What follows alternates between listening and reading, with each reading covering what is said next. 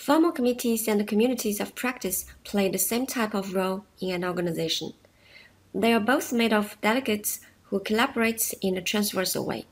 People from similar functions but situated in different parts of the organization are collected to help make decisions on certain issues or serve certain purposes.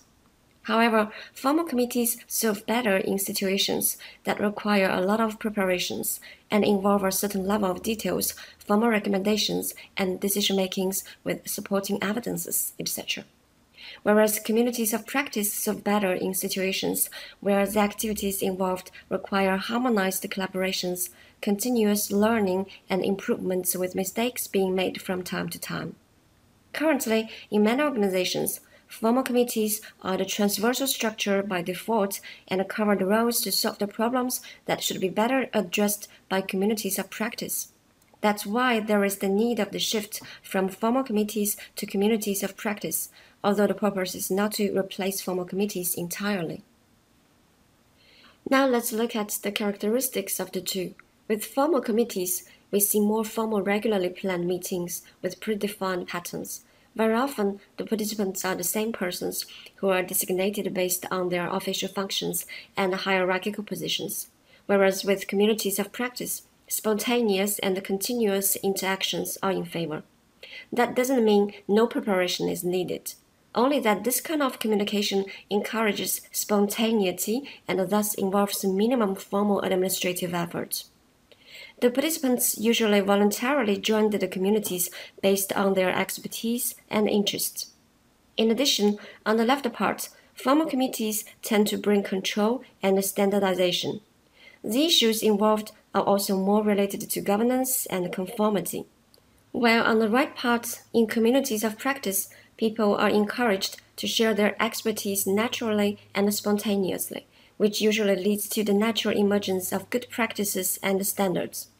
Also, something isn't shown in the slide is that communities of practice allow people to make mistakes and provide a perfect platform for people to share their ideas online or face-to-face informally without the fear of saying something wrong. In contrast, formal committees cannot provide such an environment that facilitates learning and self-improving.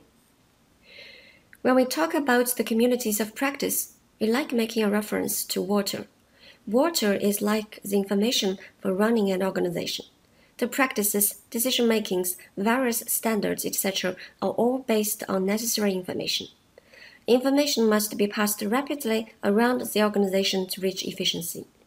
What we need to avoid is to pass information in big chunks, and instead, we want information to be fluid and easy to produce and use.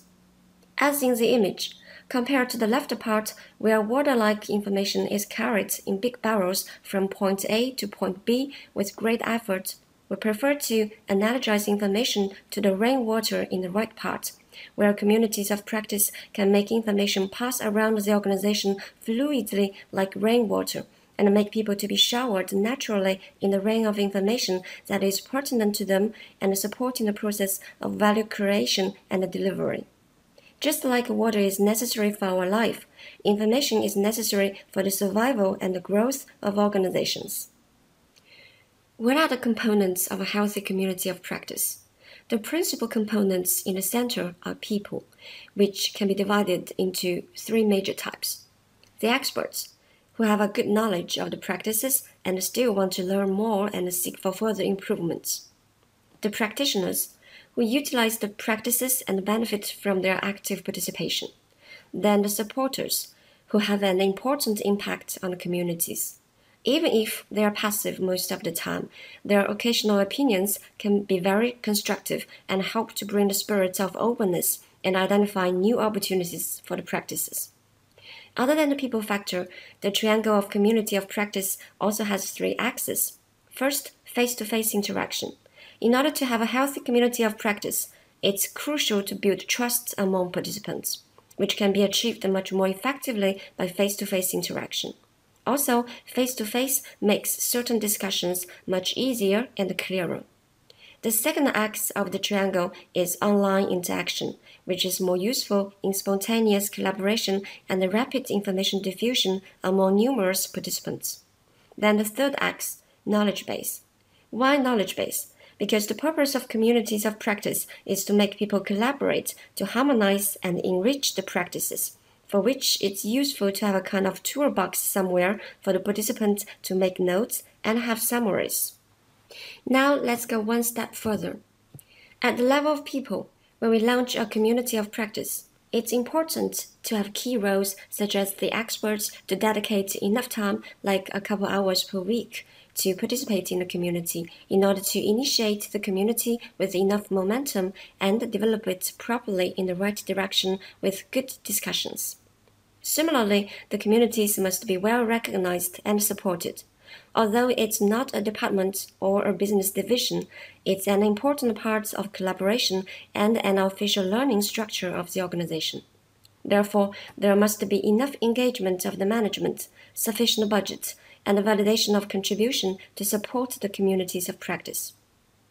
Then we have a physical meeting space, which is a base camp that may involve, for example, a whiteboard in an empty office room. We also have social network platform, which usually involves specific applications like Slack and Yammer, or maybe a big private LinkedIn group can work also. Lastly, we have the basic knowledge system, for which we must always seek for the simplest format to pass the information. It means that we should avoid creating a knowledge system that involves an enormous repertoire of Word and PowerPoint documents.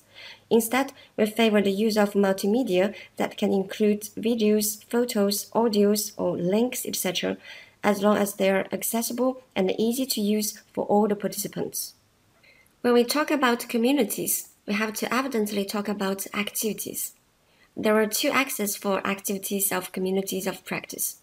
One from online communications to face-to-face interactions, the other from spontaneous activities to planned recurring activities.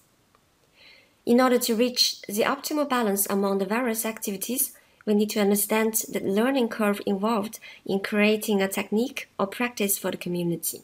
For example, for the practice of rapid decision-making, there might be online communications at first where people concerned about the practice spontaneously exchange their ideas.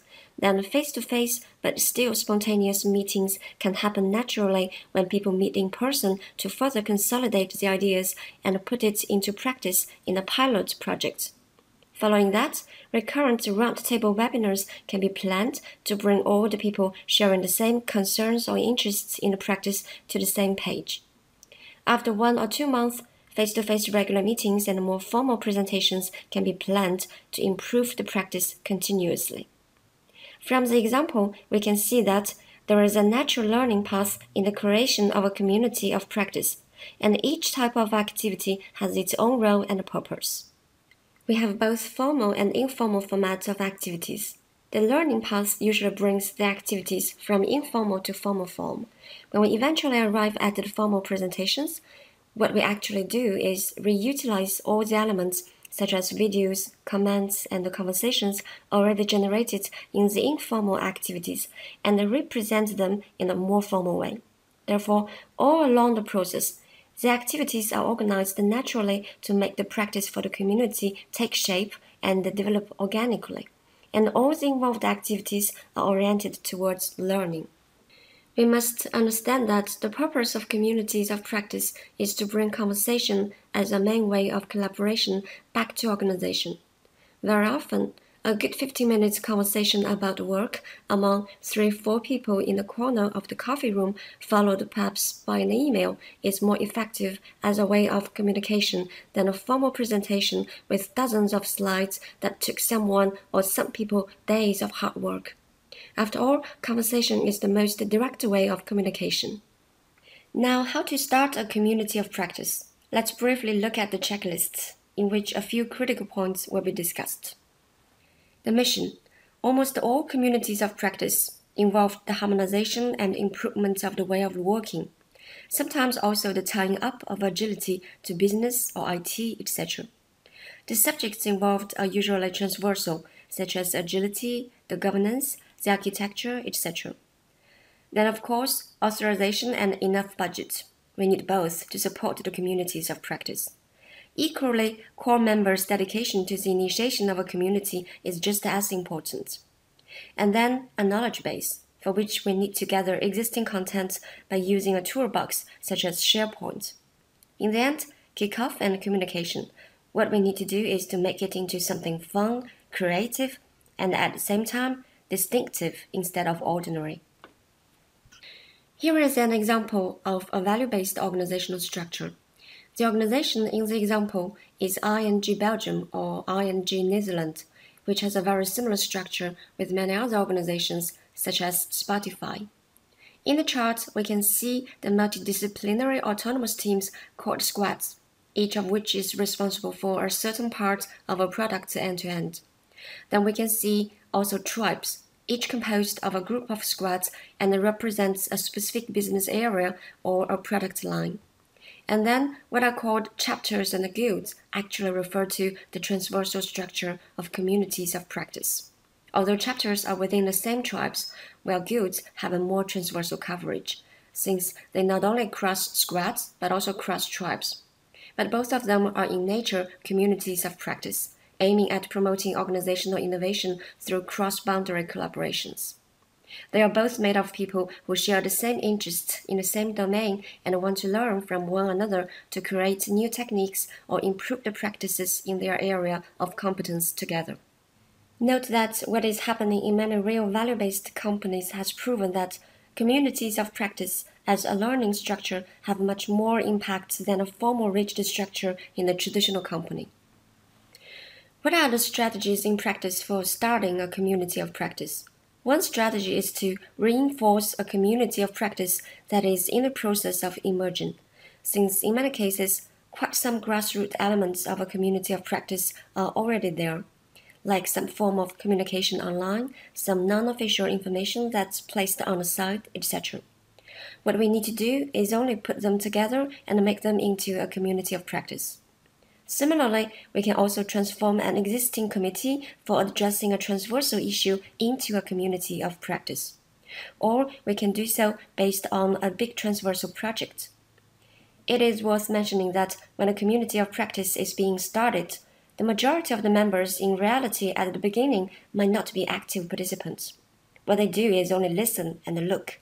So it's important to adjust the activities and membership conditions based on the community's maturity and keep a regular rhythm of the activities so as to keep the members interested and actively involved in the discussions.